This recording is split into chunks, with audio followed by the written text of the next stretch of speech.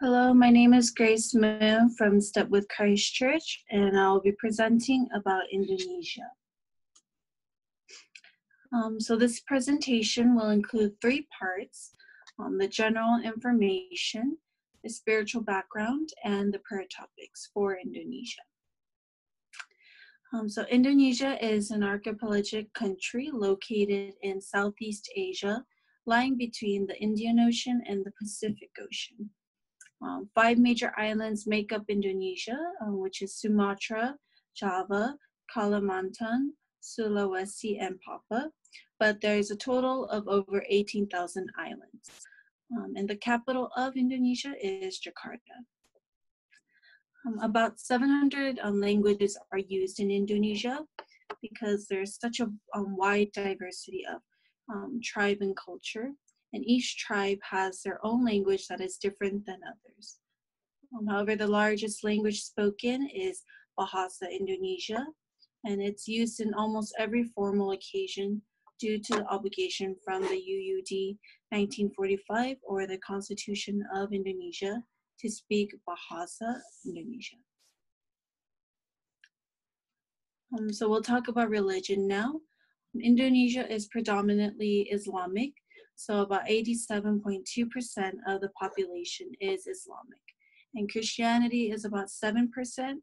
And to put that into numbers, there are 24 million Christians, 17 million Protestants, and Indonesia has the second largest Christian population in Southeast Asia after the Philippines.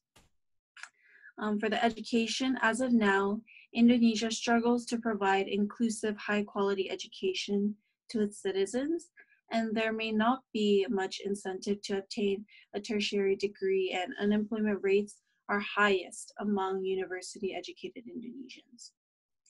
Indonesia is a member of G20 and classified as a newly industrialized country.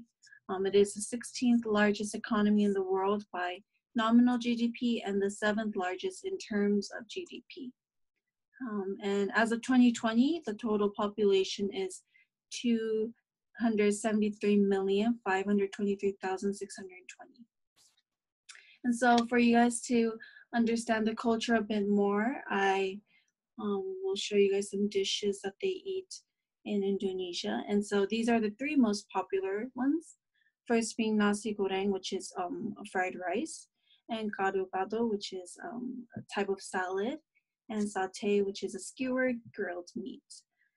So if you guys want to make some Indonesian dishes, you guys can make those. And so I interviewed Grace Shotama, who is currently living in Jakarta, Indonesia, working as a teacher for elementary students. She serves Jakarta Mission Church, and some of you may know her, and how she recently got married in March to a remnant who did elementary ministry with her in LA. So the first question I asked her is, how is COVID affecting society and churches? So starting with society, she said everyone is wearing masks, and however, they're still going out because it's not a complete lockdown, but there's a limitation on activity. So people are trying to stay in as much as possible, and places are starting to open slowly, and schools are slowly opening, but it is still taking place mostly online, and they are all just waiting for progress because of this virus.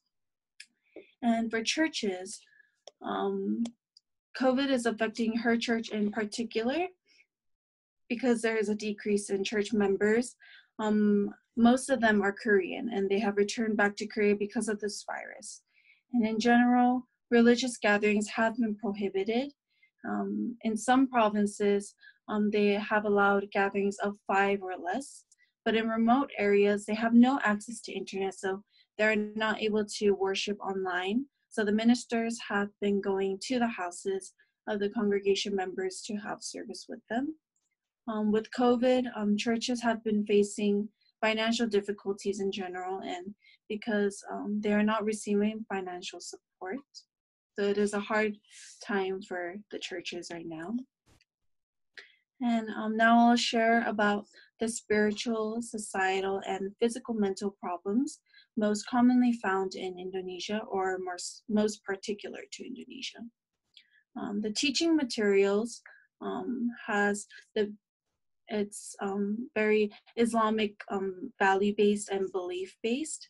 And so because Indonesia has the biggest Islamic population in the whole world, and although they are not as strict as Malaysia in enforcing these laws and policies based on Islamic beliefs, Indonesia is starting to impose stricter laws.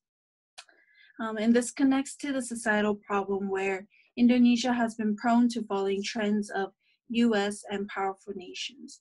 And the result why they are imposing stricter laws is because they're modeling after Malaysia or other countries that are enforcing these laws based on these Islamic beliefs. So we can say that they do not have a strong sense of their own identity and culture because historically they have been colonized by not just one, but many countries and many nations. And so historically, only the Dutch was able to receive education in Indonesia. So intellectually, they are a bit behind compared to other countries that were colonized. And there is also a huge gap between the rich and the poor. And you can picture the rich as in the movie Crazy Rich Asians. For physical/mental health, there is a severe shortage of mental health practitioners. So there are about over 270 million people, but only 773 psychiatrists. And because Indonesia is located in a region with high risk of earthquakes, tsunamis, and volcanic eruptions, a lot of people have been affected by these disasters.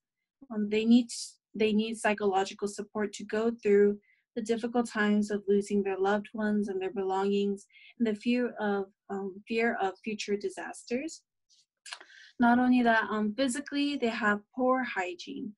So to give another example, you can eat the street food in Malaysia and be totally fine. But if you eat street food in Indonesia, there is a possibility that you can die. Now moving on to the spiritual state of churches in Indonesia. So the prosperity gospel is more dominant here. So for example, Joel Osteen, and this is really seen when you meet Christians and churches. There is a really big Reformed Theological Seminary in Indonesia that is close in relation with Westminster, but however, the students at the theological seminaries do not know the gospel, but only go because they receive scholarships. And also because the population is about 87% Islamic, it is a very religious country. And you can often hear people say, God is with us, because it is a very common saying. However, it does not have much meaning. And the most important, we'll move on to prayer topics. So this is Grace Shotama's personal prayer topic for her field and for Indonesia.